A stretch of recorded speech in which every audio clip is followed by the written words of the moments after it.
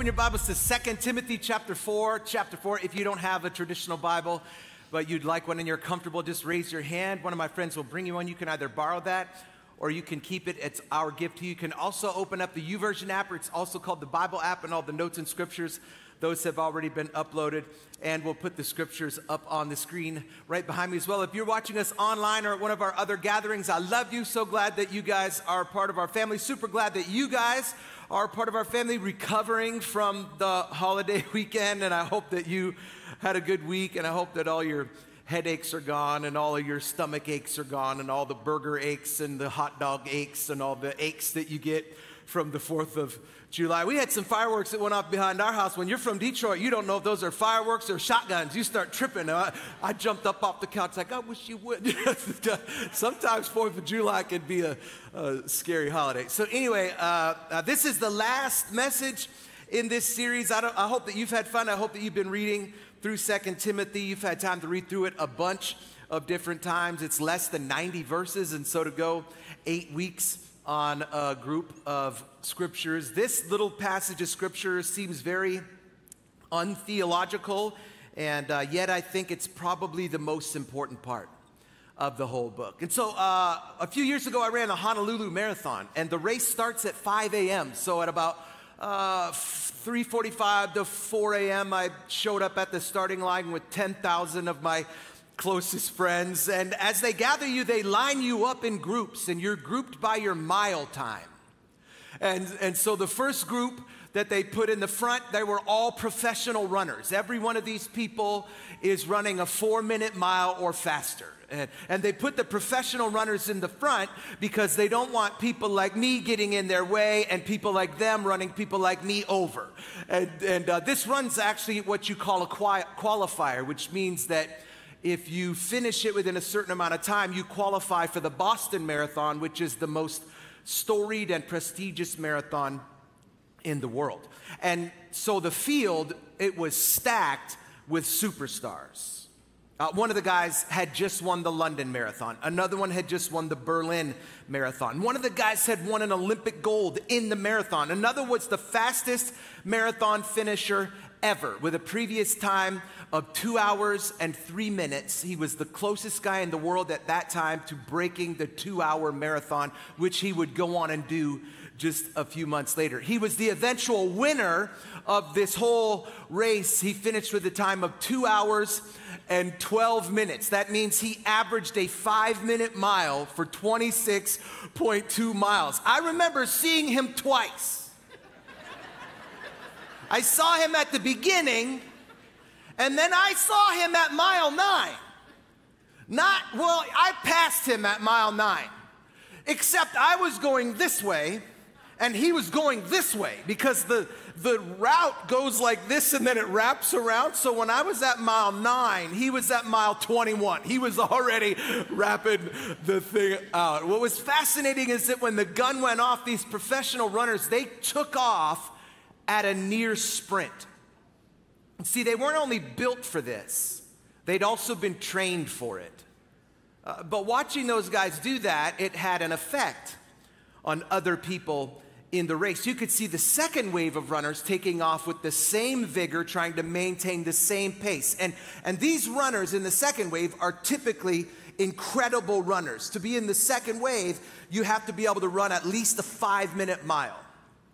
The problem was, although some of these people were built for that pace, they hadn't been trained for it. It didn't take long before runners in the third and the fourth wave started passing the runners in the second wave, because those second wave runners hadn't properly managed their pace. What's interesting is, more runners from the second wave failed to finish the race than any other wave, including my wave, which was filled with people who run north of 10-minute miles. And you know, I've seen this same thing happen when it comes to our faith, to our spirituality. A lot of people start out strong. I've seen it time and time again. People who come out of the gate with a bang. They give their lives to Jesus, make a bunch of changes, start telling everyone they know about Jesus, like who he is, what he's done in their lives, and then adversity. Somebody doesn't buy into it. Somebody doesn't believe they changed. Somebody talks trash or talks smack to them, and they fall back into old crowds, old habits, old ways, and next thing you know, they just drop out of the race and go back to their old life. And quite honestly, people like that have done Christianity more harm than they've done good. See, the world is full of fast starters. It's not how you start that matters. Just ask the tortoise and the hare. What really matters is how you finish. I want to talk about that today in a message we're calling Finish the Race. Let's pray. God, we love you. Thank you for who you are, for what you do, for everything you have done in us, God. Thank you for the changes that you've made. And we do get excited about it. God, don't get me wrong. We get so excited about what it is that you've done in our lives. But God, I want to be just as excited 20 years after you've made a change in my life as I am 20 minutes. And so God, for me, for my friends in this place, I pray that you'd breathe wind into our sails. Put it under our wings, God, so that when we leave this place, we'd be less like us and more like you. In Jesus' name, amen. When it came to following Jesus, Paul, who wrote this letter, he was not a fast starter. He actually was relatively late to the game. He'd never met Jesus in the flesh. He hadn't followed him, sat at his feet, witnessed his miracles, listened to his parables. He never drank the wine that he had changed from water. He never heard the Sermon on the Mount. I mean, he was actually an open opposer. He had dedicated his life to crushing Christ's cause until he had an encounter with Jesus that changed his life. And from that encounter on, he dedicated his life to undoing all of the damage that he'd done in the past. And like if Paul were a pitcher in baseball, he wouldn't have been a starter throwing a 9-inning, no-hit perfect game. He would have been a reliever. He would have been a closer with a wicked fastball. Like he was raised in the religious system. None of the things that Jesus had said were new to him. He just actually thought that they were wrong. He grew up with a dream, with a destiny to be the high priest, the highest position in all of Judaism. He was trained at the best schools and sat underneath the most prestigious rabbi teacher in all of Judaism. He was built for it, and he was trained for it. But after his encounter with Jesus, he used all that training as an academic to take Christ's cause to levels and places it never could have gone through Jesus' disciples. Like he debated with the Greeks. He confronted the Romans. He brought the gospel to the Gentiles, an entire group of people that had been closed off to prior to him. He risked his life starting churches all over the Roman Empire in cities that no one had ever even thought of. He wrote these letters that would end up comprising more than half of our New Testament. Like he didn't start fast. But man, when he did start, he more than made up for lost time. But I think what's more fascinating than Paul's accomplishments is his endurance. Paul was a finisher. He was a closer. When you read the scriptures and history, he endured more hardship than any two men combined, and yet still, somehow, he finished the race. In fact, in his second letter that he wrote to the Corinthians, he said, I've worked much harder. I've been in prison more frequently. I've been flogged more severely. I've been exposed to death again and again. 5 times I received from the Jews the 40 lashes minus 1. 3 times I was beaten with rods. Once I was pelted with stones. 3 times I was shipwrecked. I spent a night and a day in the open sea. I've constantly been on the move. I've been in danger from rivers, from bandits, from my fellow Jews, and from Gentiles. I've been in danger in the city, in the country, at sea, and from false believers. I've labored and I've toiled. I've often gone without sleep. I've known hunger and thirst. I've often gone without food. I've been cold and I've been naked. Besides everything else, I face the daily pressure of my concerns for all these churches I started. He says, who is weak and I do not feel weak? Who is led into sin and I do not inwardly burn? This guy, Paul, he went through it, but he had courage. He had fortitude. He had grit. And here we catch him at the end, writing his last letter to his spiritual son, Timothy. And over the course of the past 2 months, we've talked about a list of directives that Paul gives to Timothy in regard to carrying out this apostolic calling on Paul's life. And it culminated last week with the central command to Timothy and to us to preach the word. And it's rich. This is robust. This book it's deep. There's so much to these few verses. And so after he's finally given all of the directives, we get to this spot that we're at, which again, I think is perhaps the most robust and the most difficult part of it all. It's the most important part of this entire letter. It's because after he gives all of these directives, after all of the business is done, Paul shows his humanity. And in these last few verses, I want you to understand the context probably more than any other week. Paul is lying in a Roman prison. It's difficult for us to put that into context because sometimes you've watched on Discovery Channel the shows about prisons and you go, I don't even have cable. Like you think these guys, like it's different. It's like a Roman prison was unlike any prison the world had ever seen. I mean, there were some people, let me be clear, there were some people that when they were arrested in the Roman Empire, they were allowed to be under house arrest. And one time Paul was that. Paul was allowed to be under house arrest in a friend's home, and he was chained to Roman guards 24 hours a day. 3 shifts of Roman guards were chained to him, and he got to share the gospel with them 8 hours a day, 3 different guards. It was incredible. It was like Paul was so psyched about it. But this is different, y'all. This is a wrap for Paul. He understands that. Like the prison that he would have been. I don't know if you've seen the new Matrix before, but the new Matrix where it has like the little pods where they're like stacked up and you have like the probes in people's heads. They copied that off of a Roman prison. And a Roman prison in Paul's day would have been layers. It would have been stacks. It would have been like coffins of cage that they would have stacked one on top of each other, almost just big enough for a person to lay inside of it. And Paul, you know, he would have had to figure out how was it that he would have written this letter by the little bit of light that was filtering down, because dependent upon the severity of your crime was the level with which you were held on within a Roman prison. So Paul may have been 6 people deep. There's no floor on the prisons. I want you to imagine the grotesqueness of that, the things that can fall and filter down from level 1 to level 6. And Paul finds himself in this prison, this dungeon, this cesspool, this unimaginable end to a prolific life.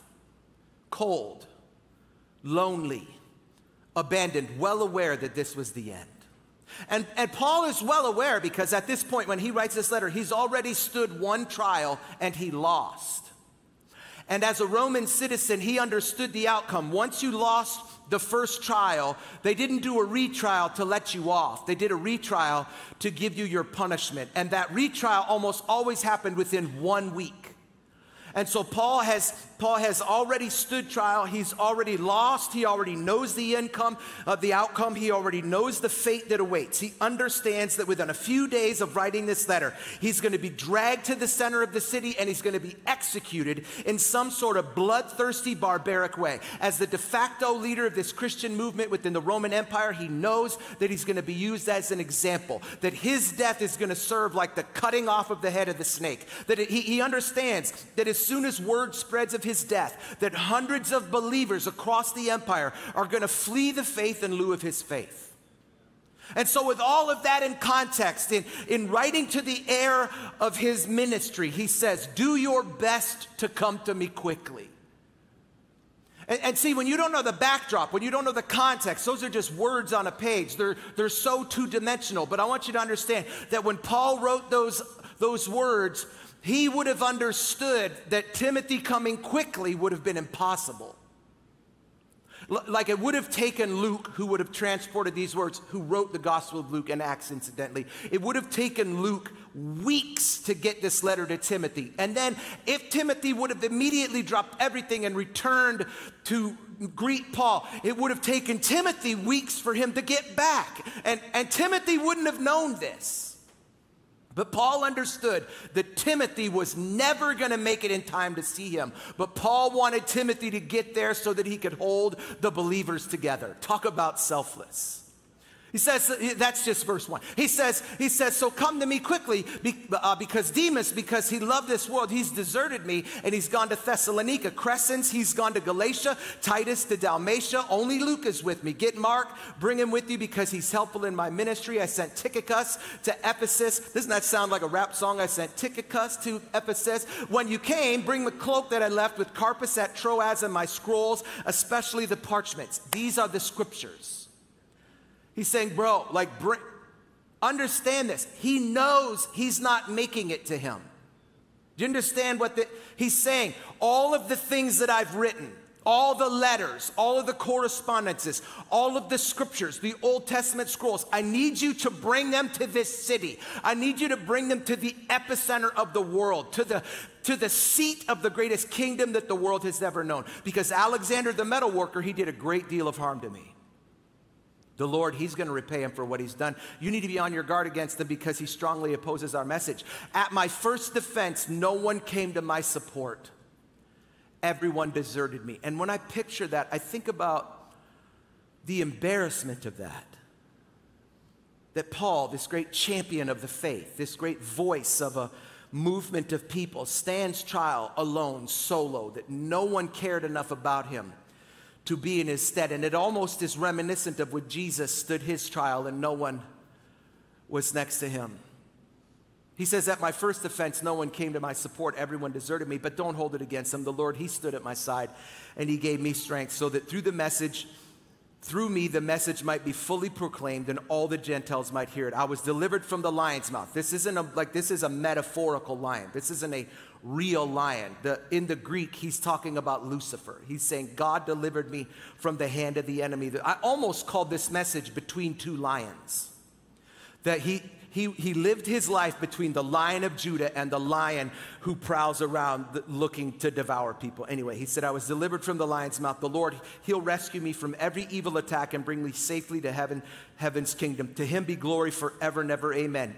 Then he says, hey, by the way, greet my homies. Greet Priscilla and Aquila and the whole household of Onesiphorus. Erastus, he stayed in Corinth. I left Trophimus sick in Miletus. So do your best to get here before winter. And he's saying that because once winter hits, the seas are too rough for you to be able to sail. Do your best to get here before winter. Eubulus greets you, and so does Pudens, Linus, Claudia, and all the brothers. Grace of the Lord Jesus be with you. The Lord be with you.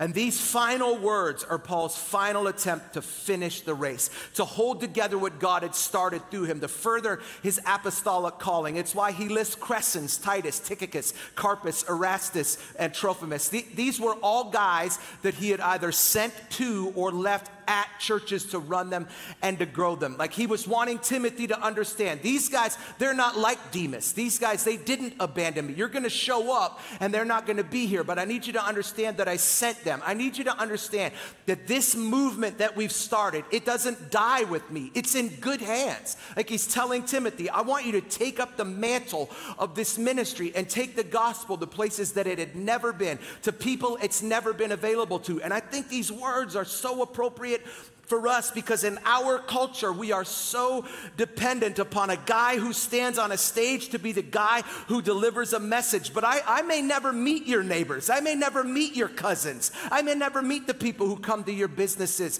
and your restaurants. Like I may never have an interaction with them. Paul never met 90% of the people who came to faith. He never met you. He never met me. And yet my faith has been founded largely upon three people: Jesus, Paul, and David. I've never met any of them. And yet, the people who you have in your life who I will never meet, if you've been impacted through me, then they should be impacted through you. And so Paul does this thing, like this spreading of what it was that God started through him through a few ways. First, he did it through urgency. There is an urgency to this. I don't know if you recognize this, but it feels like we're in the end times. It feels like if the rapture is a real thing, it could happen today. When did we stop living like Jesus could come back today? Like when I first got saved, I used to want to sin. Like, so can we just be like two cats? I didn't stop sinning Because I stopped loving sinning. Woo, I used to love to sin. Sinning feels good. That's all I'm saying. Sometimes you don't get the same feeling on a Sunday morning that you get on a Friday night. I'm just saying, it feels good. You know what I'm saying? It's just, I stopped sinning because I saw a movie one time where there was a pot that was boiling on the stove and Jesus had come back and grandmama got taken to heaven and they got left. And I didn't want to walk in somebody's house and find a pot boiling on the stove. There was a fear in me that if I didn't stop sinning, I was going to go to hell. And there was like this urgency that I had in my early faith that I think has been lost on our culture, that we need to live our lives with this urgency that the people in your life, it may be the last opportunity today when you see them at a cookout. It may be the last opportunity that you get to share Jesus. And so Paul, he delivers it with this urgency, like he says, Timothy, come to me quickly before this thing unravels and the churches splinter. So he does it through urgency. He does it through forgiveness. It's why he says, bring me my cloak. And then he lists Eubulus, Pudens, Linus, and Claudia. These were all followers of Jesus who were currently living in Rome. Like, these were people who could have easily brought Paul a cloak, but they didn't because they lacked the courage to do so out of fear of what would have happened to them. They were all people who'd started out fast, people who may have been built to run this race, but they clearly hadn't been trained to run it. And so now Timothy would have to take upon himself the responsibility to finish their training. So he did that. He did this through repentance, Paul did. He did it through restoration. It's why he told Timothy to bring Mark with him, because Mark was the living example of Paul's biggest failure. He was the living example of Paul's biggest mistake. In one of Paul's earliest missionary journeys, if you remember my series on the book of Acts, Paul was like boys with a guy named Barnabas, and they were so close. And so Barnabas brings his cousin Mark on a missionary journey, and just as they're about to launch into the difficult part of the journey, Mark dips out. Have you ever had somebody dip out on you? Mark abandons them, and when he abandons them, it creates this huge chasm between Paul and Barnabas, the two guys that were advancing the gospel like it had never been advanced before, and it created a huge rift within the Christian community. And history tells us that Paul and Barnabas probably never spoke again because of what Mark had done. And Paul recognizes that that was an error on his behalf. That Paul, in his pride, have you ever operated in pride? Have you ever operated in your old self, in your flesh? And Paul was so belligerent. He was such a strong-willed, bullheaded leader. You ever meet somebody strong-willed, bullheaded? Don't elbow your spouse. Like, you ever meet somebody bullheaded? And Paul finally, at the end, when he says, bring Mark to me, this is Paul admitting his mistakes. And he wrote these final words with these final examples to challenge Timothy and ultimately us to do those same things, to hold together what he'd started, to stand in the face of adversity, to not bend or break under the pressure that our culture is trying to inflict upon us, to have courage, to have fortitude, to have grit, to fulfill the apostolic calling, to take what God's been doing over the past 10 years here in Green Bay and to take it to groups of people that's been completely closed to. Who in this city have we not reached? Who in this city have we not cracked the seal on their community? It's this book challenging us to run two places that everyone else is running from, to go two places like Seattle and Portland, Detroit and Toronto, to have a sense of urgency, like to stop wasting our time on frivolous, meaningless things, but to seize the day, to preach the word, to share our faith with everyone whose presence God has trusted us with, to live in, to foster an atmosphere of forgiveness for the people who betrayed us, for the people who've let us down, to live our lives with a sense of repentance and a sense of restoration, to own our own mistakes, to walk back our own failures, to rekindle the relationships that our failures have fractured with people, but more importantly with God.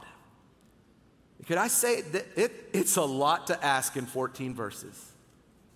The richness of these 14 verses, the robustness of these 14 verses that we just skim over, that we just skip past, that we just kind of figure is a sincerely yours. But the closing of this book is as important as any of the directives that he's given throughout the entire letter, because none of what he asks in these last 14 verses is easy.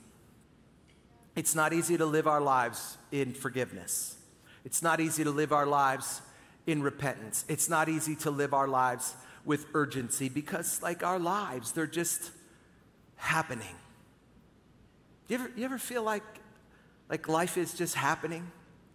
Like you're just going through the motions? You ever feel like you're doing the same thing now that you did 3 years ago? You're using the same coffee maker, you're going to the same gas station, you're doing like all of the same things. And although routine is comfortable, sometimes it becomes a crutch. And I think that God is challenging us to do something that we've never done, to go somewhere that we've never gone, to tell people that we've never imagined that we could tell, to take this message, these directives that God spoke through Paul to Timothy in just 87 verses, and to install them into our lives. Because if we'll do this, and only if we'll do this, we'll be able to fight the good fight and finish the race. And so I wonder if you'll do that today. I hope you will, because this race that we're in right now, it's a qualifier. Would you close your eyes all across this place? It's a qualifier. What's it a qualifier for? It's a qualifier for the most storied race of all time, eternity. At some point, everyone has to punch their clock, whether that's through Jesus coming back and rescuing and rapturing his church, or if it's through leaving this life and going to the next. There's thousands of people across the globe that are going to take their last breath today. No wonder how many of them are ready. I wonder if that's you. I hope it's not. But if it's you, I wonder if you're ready to step out of this life and step into the next. See, the Bible says, blessed assurance that Jesus is ours. Like if you know, you know. If you don't know, you probably know. So the Bible says that there's two things that we really need to do to be able to punch our ticket to step from this life into a life in the presence of God. He says you have to confess and you have to profess. Confess that you are a sinner, have sin in your life, and number two, profess that Jesus can change you. So I want to give you the opportunity to do both of those things today, and hear us out. In just a moment, I'm going to ask for people who don't have a relationship with Jesus but who want to do two things. This first, with no one looking around, I'm going to ask you to raise your hand and make eye contact with me.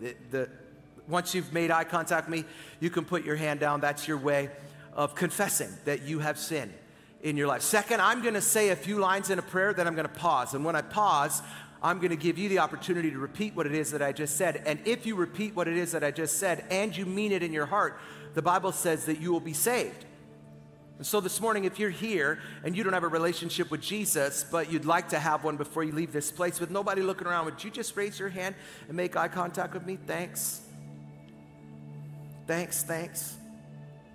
Thanks.